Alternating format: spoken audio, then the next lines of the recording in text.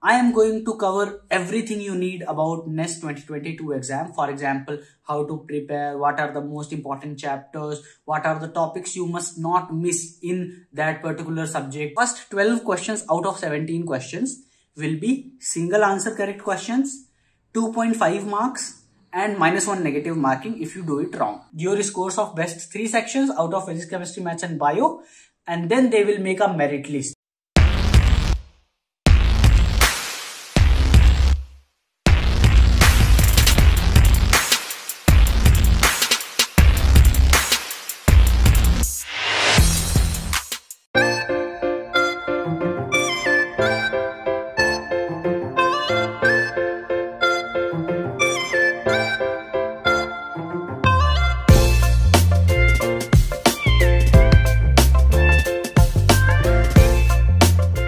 Hi everyone, this is Vivek Dwivedi, 4th year integrated MSc in chemistry at NISER. In this video, I am going to give you full details about NEST 2022 exam. Now, before coming to the main content, I want to give you a few disclaimer that first of all, obviously the official notification of NEST 2022 and the date has not yet been announced. And there might be a lot of changes or there may not be any changes. No one knows. So when the brochure is released for NEST 2022, then only we'll get to know the final exam pattern, final eligibility criteria and various things which I am going to discuss in this video. And second, I am going to cover everything you need about NEST 2022 exam. For example, how to prepare, what are the most important chapters, what are the topics you must not miss in that particular subject, physics, chemistry, maths and bio. For all 4 subjects, I am going to make all those videos. I'm going to tell you the strategies, how you should attempt the mock test, why your marks do not improve even after attempting so many mock tests and all. So I'm going to tell you all of these things. So you can subscribe to my channel right now so that you do not miss any of these upcoming videos. Now let's get into the content. So in this video, I am going to tell you everything about NEST 2022, eligibility criteria, exam pattern, syllabus, merit list preparation, which is different for NISER and CBS, and finally how to prepare for this exam. So let's get started. And if you have not already subscribed, please subscribe it and like this video right now because that will motivate me to make more of such videos.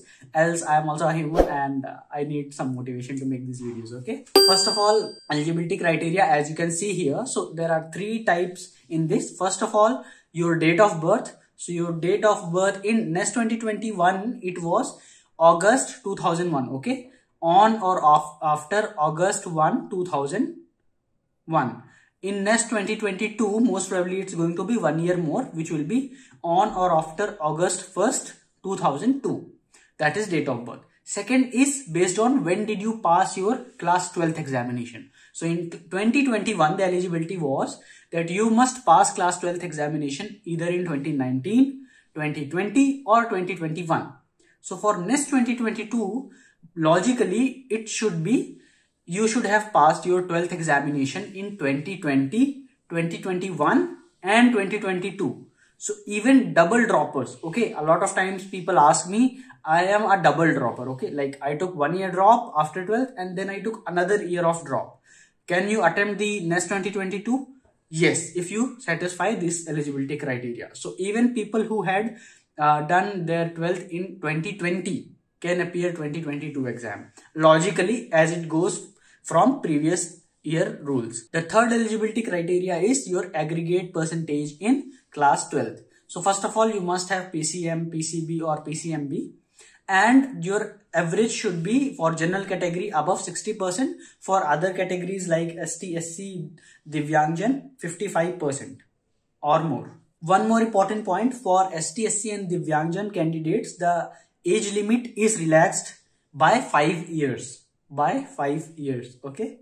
So, you know, the date of birth criteria, August 1, 2002, that is 5 year more. So, August 1, 2000, like what? 5 years before 2002, 1997. So, it is August 1, 1997 for ST, SC and Divyangjan candidates. Now, what will be the exam pattern? So, first of all, it has changed in 2018, then it changed in 2021 and now in 2022, I think it is going to be same as 2021. Okay. what earlier used to happen is that there were a general section and then there were 4 more sections: physics, chemistry, maths and bio. So total 5 sections in the exam. But now general section has been removed in 2021. So in 2022, I think the pattern will be no general section, just 4 sections: physics, chemistry, maths and bio. Now in each of the section, there will be total 17 questions. First 12 questions, okay, first 12 questions are going to be single choice questions. Only one option will be correct. 2.5 marks if you do it correctly and -1 negative marking. Okay, let me repeat it. First 12 questions out of 17 questions will be single answer correct questions, 2.5 marks and -1 negative marking if you do it wrong. Next 5 questions will be multiple option correct. For example, out of A, B, C, D, all options can be correct. Only A, B, C can be correct. Only A can be correct, like that. Plus 4 marks, okay, plus 4 marks and no partial marking. That means if the correct answer is A, B, C and if you just choose A, B, you will get 0 marks. So let me conclude it. There will be 4 sections: physics, chemistry, maths and bio. Each section will have total 17 questions. First 12 questions will be 2.5 marks, -1 negative marking and single correct answer questions. Next 5 questions will be plus 4 marks, no negative marking, no partial marking, and multiple answer can be correct. Now let's come to the syllabus. Okay, a lot of people ask me what is the syllabus. So syllabus is mostly NCERT, 11th and 12th NCERT. Okay, all those chapters. Now there are certain things which are not. There are some chapters which are not included in syllabus. Okay, so some chapters, for example, semiconductor is not that important, but it's there somewhere in the experimental part. However, there are few chapters which are missing from the syllabus. So please read the syllabus carefully and do not, waste time on those chapters which are not in the syllabus. Where can you get the syllabus? So I have already downloaded the brochure and the syllabus has been continuously same throughout these 4 or 5 years. So most probably it will be same. You can download the brochure of NISER 2021 in my app. Okay, I will give the link of the app in the description below. Okay, so now you might be thinking why I'm in a different shirt. It is because this is the second day I'm shooting this video. I had to go to lab for some urgent work. And again, I'll shoot this video and go to lab and finish my experiment. So now you know the exam pattern. That means in each section there will be total 50 marks and total full marks of the paper will be 200 marks. Now let's come to the merit list preparation. As I told you that merit list for NISER will be different, for CBS will be different. What is the main difference? The difference is that for NISER you need to get section wise cutoff marks in each of the subject: physics, chemistry, maths and bio. For CBS, any 3 subject. It can be physics, chemistry, math. It can be physics, bio, math. It can be any 3 subject for CBS. Did you get it? What is section wise cutoff marks? So the section wise cutoff marks is minimum marks in that particular section which you must get in order to get into the merit list. So that is section wise cutoff marks. It is also called SMAS. In the brochure it is written section wise minimum admissible score, SMAS. Okay, how is that calculated and how much should be the section wise score? So first of all, let me tell you, it changes every year depending on the difficulty level of the subject or the section. What is it generally? So generally it is from 5 to 8 marks. Okay, sometimes it can be even 4 or 5 marks. If maths is really hard, for example, in the exam, then the section wise cutoff marks might be 4 marks, like that. How is it calculated? So it is calculated as 1/5 of average of top 100 scores in that particular section. Let me repeat it. 1/5, that is 20% of average of top 100 scores in that particular section. For example, let's say the top 100 scores in mathematics are, let's say, 50 marks, 50 out of 50. Top 100 people have got 50 out of 50 in mathematics. What will be the average of each person? Average will be 50 marks, right? Now, what is the 20% of the average, which is 1/5 of 50 is 10 marks. That means 10 marks will be the section wise cutoff marks. Means if you want to come to the merit list, you must get minimum 10 marks in mathematics. Now, that was the extreme example which I have taken, right? Because 50 out of 50 is really hard. 100 people getting 50 out of 50 is really hard. That means maximum possible marks which people can get is 50 and maximum average we can have is 10 marks. Now 1/5 of average will be 10 marks and the maximum average can be 50 marks. So the 1/5 or the 20% will be 10 marks. That means for any section in NEST examination, the maximum possible section wise cutoff marks can be 10. Now generally for bio it is 8, for physics it is 6, for maths it is 5 or 4, and for chemistry it is 7 or 8, like that generally. But in my suggestion, you must try that you get minimum 8 to 10. Try to get 8 to 10 marks. Okay, I'll tell you how you can get 10 marks, because 10 marks minimum you get in each section, so that you can be sure that you will be in the merit list. Now that was the first rule for merit list preparation, section wise cutoff marks. Then there is total cutoff marks. So okay, overall cutoff marks, which is also called MAP, minimum admissible percentile. What is MAP? So let's say out of 200 in NEST examination, the cutoff for the exam goes 85 for general category. Let's take an example. That means if you are in general category, you must get minimum 85 marks out of 200 marks. Okay, then they will take along with section wise cutoff marks in each of the 4 subjects. If you do this, then your name will be in the merit list of NISER. For CBS, first let's say you must get 85 or more overall cutoff marks, and then they will check in any three section, physics, chemistry, math, physics, bio, math, like that, did you get subject wise cutoff marks? If that is done, then there will be a list of CBS. So that is how the merit list is prepared. But once the merit list is prepared, okay, the total score will be taken out of 3 best section.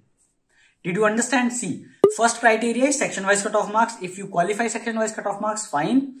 Then overall cutoff marks, 85 out of 200 for example. Overall cutoff marks, if you have qualified these 2 criteria, then they will calculate best 3 section. Okay, then they will take your scores of best 3 sections out of physics, chemistry, maths and bio, and then they will make a merit list for NISER as well as CBS. Okay, for NISER they will make out of best 3 sections. In CBS also they will take out of best 3 sections. So I hope that is clear how the merit list is prepared. Now a lot of people ask me whether bio is compulsory, maths is compulsory, all 4 subjects are compulsory. So now you know that how merit list is prepared. So for NISER, all 4 subject section wise cutoff marks is compulsory. For CBS, any 3 subject section wise cutoff marks is compulsory, apart from overall cutoff marks. So I hope this is also clear to you. If you have any more questions or confusions, you can write in the comments below, and you can even personally message me. Okay, you can message me in the app. So whenever you download the app, you will get a message, and you can even message me from the app itself. You can download the app from the link in the description. Now let's come to the final point, which is how to prepare. So first of all, if you can afford the course, see, I have already been guiding for NEST, IIT and KVPY for so long, and we have had some great selections. Okay, you already know, here are the list and all. I am not going to brag a lot about it, but yes, see, if you can afford the course, please buy it. That will be the best investment you can make, I think, in my opinion. It's not, I'm not here to exactly sell my course and all that stuff. I'm not doing that. What I'm trying to do is, the best way to prepare is, since we have worked so hard for the course, I know how effective it is going, and a lot of students are benefiting. So if you can afford, you can join the Spartan 1.0 course. You'll get a lot of study materials, personal mentor, and a lot of features. That is there. Everything is there. You can see the details. If you cannot, let's say if you cannot afford the course or you cannot buy the course, then I am already making all these videos. So I'm making videos on what will be the, how to prepare, what should be the strategy, what are the important chapters and topics and all those things. Okay, so you can use those resources, YouTube channel, and a lot of free mock tests. I am already giving a lot of free mock tests in my app itself. So you can download the app, you can attempt NEST, IIT, KVPY free mock test. Here are the list of books. You can see in the screen, you can take this screenshot right now. So these are the list of books which will be helpful for your preparation. Apart from that, I would suggest you, please even, go for MIT open course materials and all those things. those things are really hard. It may be very hard for you. That's why I suggest you to join my courses, because in my courses we have included research level materials, very high level questions and all that. Because in next examination they even ask from PhD level topics as well. For example, in one of the previous year papers, I saw Diels-Alder's reaction in one of the chemistry question. That Diels-Alder reaction I studied in my MSc, okay, and that is actually topic of PhD. That exam, when you give NET or GATE exam, that question comes there, but they ask in the next examination. So you just imagine the level of preparation you need. I'm not trying to scare you, but if you can afford the course, please join the course. We have made the best thing. You don't need anything outside the course. And from the moment you join the course till the next exam happens, let's say exam gets postponed, it does not happen in June, it happens in September, then you will get our guidance till September. If the exam happens in November, we'll guide you till November with crash courses, mock test, study materials and everything. So don't worry about it, okay? So that was it. If this video was helpful, please like this video right now. That will motivate me to make more of further videos.